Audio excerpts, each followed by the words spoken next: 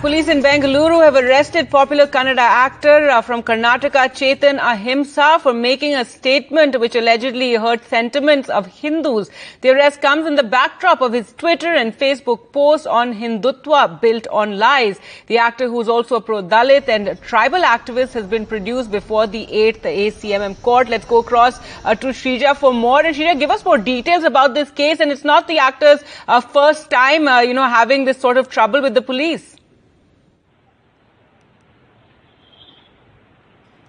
Well, that's right. In fact, Karnataka's the Kannada popular actor Chetan Kumar, that's the name that he goes by. He's often got into trouble, especially over the tweets and also the Facebook posts that he has always done in the past. This is because he's been a vocal, Dalit activist and also a tribal activist. And this time also it's no different because as far as the latest incident goes, what we understand is that the Sheshadripuram police had to register an FIR against this Kannada actor right after where the Bajrang Dal activists lodged a complaint against him for hurting Hindu sentiments. Now, this was on 20th of March. The Kannada actor, he took to the Facebook and also other social media platforms where he went on to say that how Hindutva is built on lies and that everybody should stand for equality and also fight for equality. So things clearly have not gone down too well as far as the actor is concerned, and the Bajrang Dal leader went ahead and lodged a complaint against him, for which